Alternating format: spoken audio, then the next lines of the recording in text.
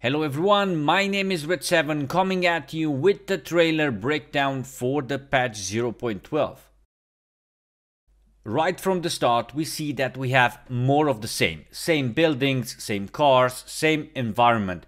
It is normal, we have not left Tarkov, it's the same geographical area, all makes sense here, it's a new map but it's still the same region. Here's the first time we see the minefields the devs are or were announcing in the patch notes, and even before that. You will see more footage with these minefields a bit later. We also get to see how the new grass and the new environment looks like. Keep in mind that we have not seen a vegetation revamp yet, this one still needs to come in the future. The first scenes reveal us an area with a lot of cover and a big map. Some of the places are already known to us from some screenshots, like the big ball on the right there, which is this one I guess, but from a different view. Some more footage with the military base, we see some of the interiors this time. Beautiful new lighting, some LMGs on crates, and the first controversial things. First, a 7-man squad. You can count them there are 7 men checking their gear and preparing to march apparently for the new map. If you remember, this new map is located between customs and shoreline, so is this a hint that we would need to go customs first and from there cross to the military base? And the second one, why a 7-man squad? Are the devs increasing the size of the teams? We can only speculate here, and I checked some other sources, no one knows so far what this can exactly mean.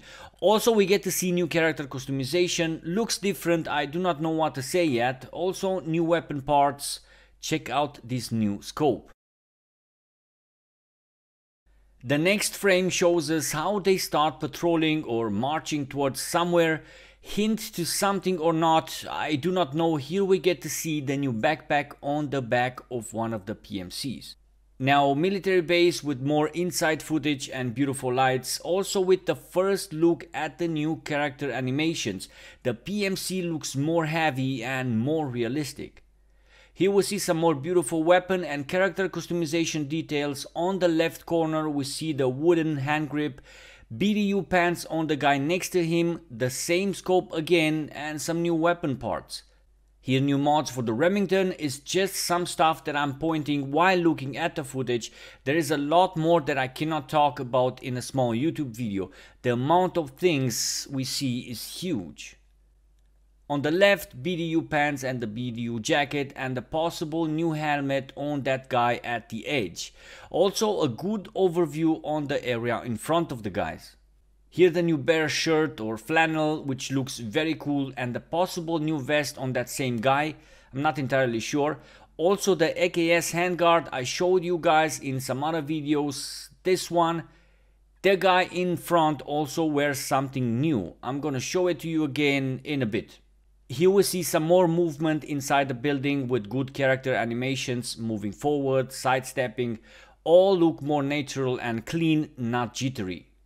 The next scene also shows some beautiful details. One using the surgical kit probably to cure his blackout stomach, another one drinking, and one approaching the teammate in front. Notice the smooth movement and the way the weapon is holstered or positioned on the guy with the backpack and on the guy with no backpack. You see the difference? It's this attention to details which makes EFT unique. Cool stuff, right? Here we have the beautiful VS24 handguard together with a scope that I don't know. You guys please say the name of this one in the comments below. Also a dust cover or a rail system that I'm not sure if we have in the game. Probably not.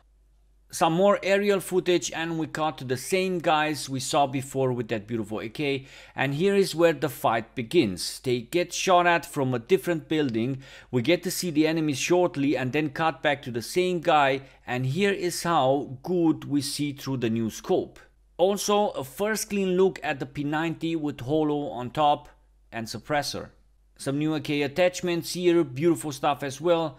A short shot with the baddie doing his job and another precious view with the P90 modded differently now.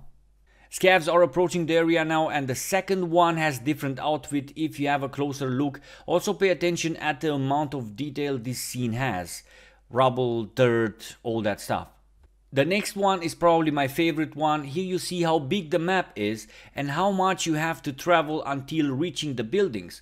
Beautiful green colors as well. Pay attention at the moving speed and the animation of the guy who starts running. Cool stuff, right? A small grenade outside and the beautiful P90 again, this time almost standard and simple but still nice looking.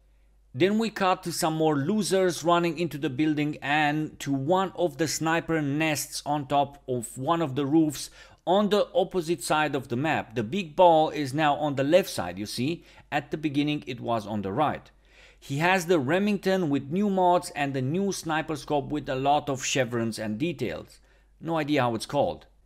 Here we probably have the AK-308 with what looks like a FAL drum mag. Beautiful weapon, the devs announced it some time ago, I did a small video about it. It is not in the patch notes, it will probably be added in the final ones. Here one of the 50 cal insurgents gets wrecked by a guy with a cool looking red dot. Notice the nice position of the insurgent there at the window or balcony, huge advantage. FN FAL shooting and the first good view of the 50 cal reloading and preparing to shred. Right after that, the next shredder, the grenade launcher with an operator with the new helmet and the mean face. Then we see some scavs getting wrecked immediately by the explosion of a launcher with long range.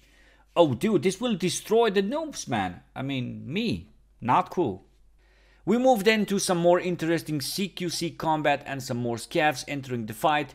Will they survive? Probably not. More combat outside and the 50 cal destroying people without mercy. Now because of the music we don't get to hear the exact sound of the new weapons, so we will have to wait for some more footage or for the patch itself. I wish we would have a moment of silence to enjoy those new sound effects. We get to see more intense combat indoors with beautiful light effects and sounds and 3 more losers shooting together, destroying people somewhere down there. The first glimpse at Glukar with his thick neck and his squad. He is carrying the Ash 12 indeed, and one of his mates has Adidas shoes. Is that possible? No way, man. Well, it's Tarkov. Here a first look at the thermal monocular. Probably this guy here could be very OP unless the devs make it expensive or hard to get. It has a huge range and it will be a lot easier to use in combat, easier than the Reap-IR. More scavs fighting and the FLIR thermal scope that you see here looks amazing. Is going to be my favorite one, I guess. It looks so cool, man. Another 50 cal operator and his teammate covering his ass. Also awesome movement effects there, and now we see the P90 in action. Almost no recoil as it should be. Beautiful weapon. Some shots in the basement, the cord destroying with that 50 caliber. Then we see some more people running and approaching. We also get to see the M9 pistol for a short while and then the grenade launcher.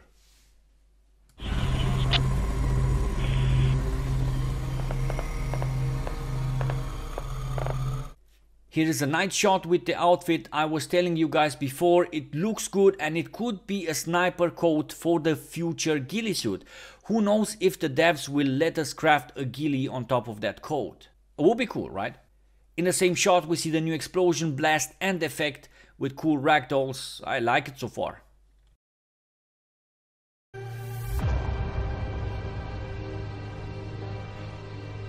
Next shot is also beautiful. People having a fight in the open while waiting for the train to come, I think. It's hard to tell who are they fighting with. Maybe some guys on the train? The same 50 cal with scope we saw before, this time with some targets to chew and a good position. Oh wait, it's not a 50 cal, it's a grenade launcher. Holy shit, now I see. Cool stuff, man. Grenade launcher with scope and advantageous position. Oh Lord have mercy on me. More shooting and dying, and what is cool at the next one is we get to see how someone blew up himself in the minefield, something I will probably do just for fun. We see a lot of grass even in the distance in this shot. Really happy with this so far. Then some more shooting and dying, and yes, some more shooting and dying. This is what we are good at in Tarkov, right? Different perspectives but more of the same until we cut to this guy reloading the MP5 while running. Revamped animation here as well, smoother and more natural. I like this one so far, a lot better than our clunky current one, right? Next shot shows us the 5.7 in action and this weird and at the same time cool looking scope and the Saiga with the drum mag and more 5.7 footage. Cool stuff. Now the choo-choo approaches and players are preparing to meet it. Here, as I told you before, look at how the weapon is holstered, if not wearing a backpack. Attention to details, right? Cool stuff, dudes. We switch then to more and more shooting till we reach this player's cave trying to collaborate with the USEC. Is this part of the extraction they talked about previously? I mean, it could be, let's wait and see. Some more shooting and checking mag animations and a guy rushing very fast towards an area with baddies. More shooting, more cool weapon attachments, more dying and more rushing for the train maybe. I guess so, because this guy missed it, and a beautiful happy ending for the guy we saw somewhere at the beginning with that unknown scope and those new mods for the AK. Now wait just a moment, we are not done. Let's take a look at the hideout. As you enter the hideout, you see that you have no door, right? Look at the same area, but when it's finished, it has one, so you will have to find one in raid, I guess. Or who knows? Exciting, right? Then the bear turns around and enters and we see some of the future facilities. Or what could be, what will be your future facilities. The hideout is empty and looks awful. Well, this is how you get it from the start, and here is where you'll have to work and upgrade. Welcome home, soldier. He then says, well, what do we have here? And that's my detailed breakdown of the trailer, leaving you after my outro with the entire trailer with 0 cuts. You liked the video, you found it informative, consider subbing and sharing it with your friends, and also supporting me on Patreon if you have the means. Remember, I also stream on Twitch daily starting at 9:30 AM CET time. Join me there and let's play together and have a good time. Thank you for watching, and thank you patrons for the support provided. I will talk to you guys in the next video or on stream. Take care and have a nice week. Here's the entire trailer. Peace.